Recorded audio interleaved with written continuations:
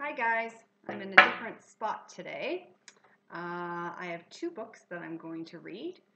The first one is called There's a Wocket in My Pocket by Dr. Seuss. It's a book of ridiculous rhymes. Let's see how this one goes. There's a wocket in my pocket by Dr. Seuss. Did you ever have the feeling there's a zamp in the lamp?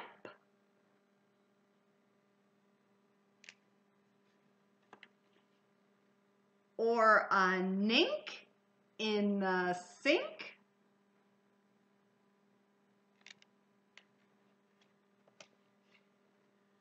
Sometimes I'm quite certain there's a jertin in the curtain. And when I hear a talk, I know a lock's behind the clock.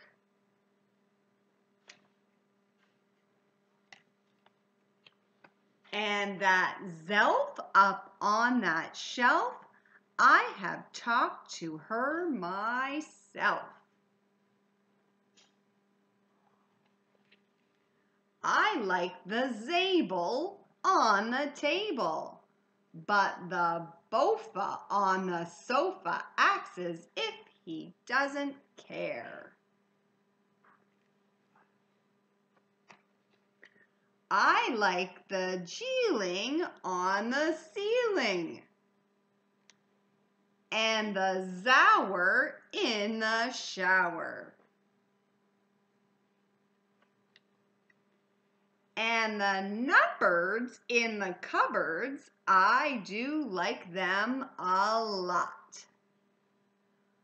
But the noothgrush on my toothbrush, well, some are nice, but he is not.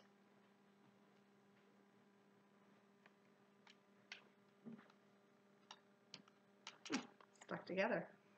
The yeps on the steps are always fun to have around. And so are many, many other friends that I have found. Like the teller and the neller and the geller and the deller and the beller and the weller and the zeller in the cellar. There's the yodel in the bottle,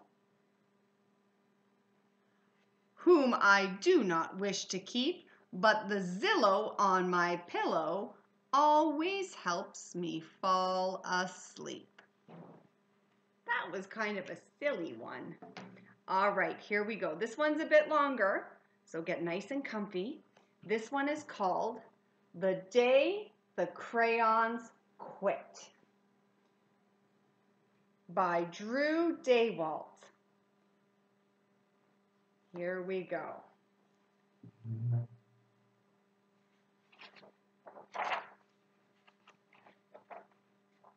One day, let me see if I can get this a little different here. Hang on. One day in class, Duncan went to take out his crayons and found a stack of letters with his name on them.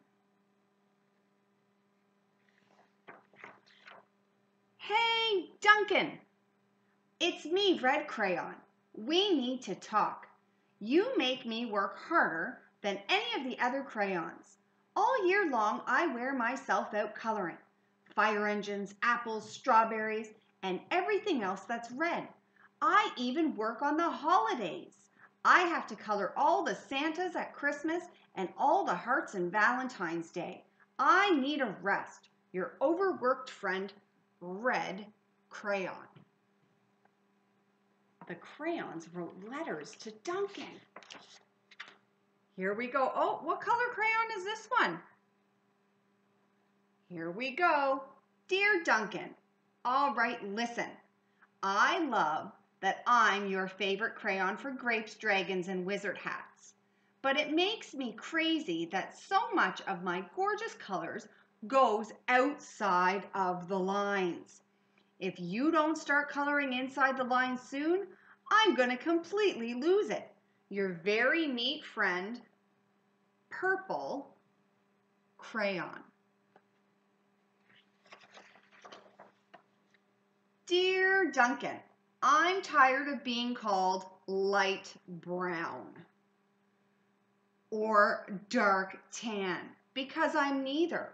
I am beige and I am proud. I'm also tired of being second place to Mr. Brown Crayon.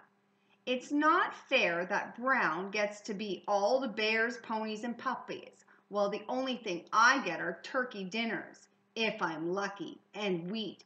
And let's be honest, when's the last time you saw a kid excited about coloring wheat? Your beige friend.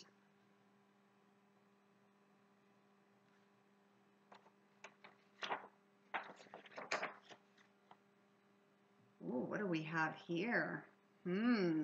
Duncan. Gray crayon here. You're killing me.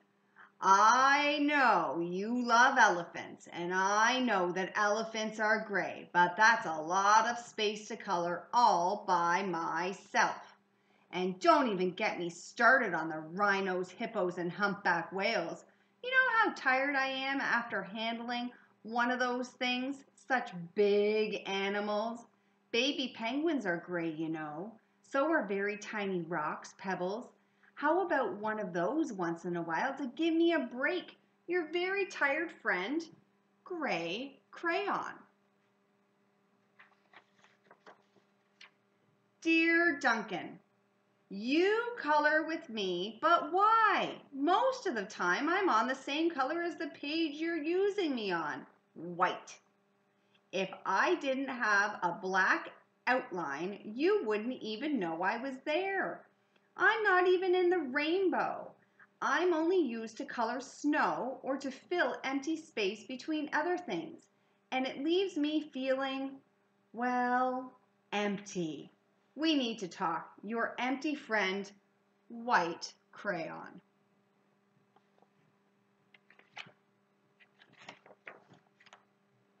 Hi, Duncan. I hate being used to draw the outline of things that are colored in by other colors, all of which think they're brighter than me. It's not fair when you use me to draw a nice beach ball and then fill in colors with the ball, all the other crayons. How about a black beach ball sometime? Is that too much to ask? Your friend, Black Crayon. Dear Duncan, as Green Crayon, I'm writing for two reasons. One is to say I like my work loads of crocodiles, trees, dinosaurs, and frogs. I have no problem and wish to congratulate you on a very successful coloring things green career so far. The second reason I write is for my friends, Yellow Crayon and Orange Crayon, who are no longer speaking to each other. Both crayons feel they should be the color of the sun. Please settle this soon because they're driving the rest of us crazy. Your happy friend, Green Crayon. Dear Duncan, Yellow Crayon here. I need you to tell Orange Crayon that I'm the color of the sun. I would tell him, but we are no longer speaking. And I can prove I'm the color of the sun too. Last Tuesday, you used me to color in the sun for the Happy Farm coloring book. In case you've forgotten, it's on page 7. You can't miss me. I'm shining down brilliantly on a field of yellow corn.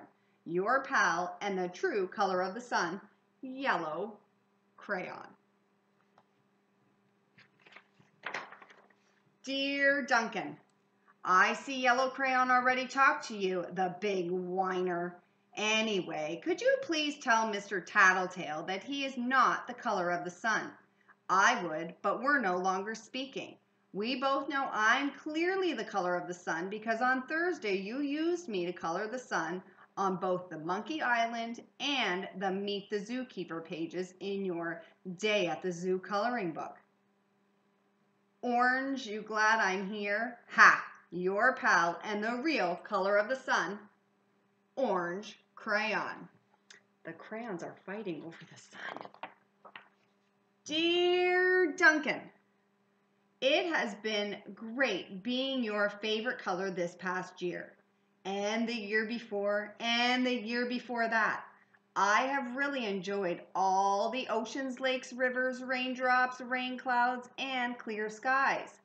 But the bad news is that I'm so short and stubby, I can't even see out of the railing of the crayon box anymore. I need a break. Your very stubby friend, Blue Crayon. How tiny the blue crayon is now. Dear Duncan, okay, listen here, kid. You have not used me once this past year. It's because you think I'm a girl color, isn't it? Speaking of which, please tell your little sister I said thank you for using me to color in her Little Princess coloring book. I think she did a fabulous job staying inside the lines. Now back to us. Could you please use me sometime to color the occasional pink dinosaur or monster or cowboy? Goodness knows they could use a little splash of color. Your unused friend, Pink Crayon. Hey Duncan, it's me, Peach Crayon. Why did you peel the wrapping off of me? Now I'm naked and I'm too embarrassed to leave the crayon box. I don't even have any underwear. How would you like to go to school naked? I need some clothes. Help your naked friend, Peach Crayon. Peeled the wrapper off and now he doesn't want to come out. Oh my goodness. Okay, here we go. Well, poor Duncan just wanted to color, and of course, he wanted his crayons to be happy. And that gave him an idea. Look at this beautiful picture.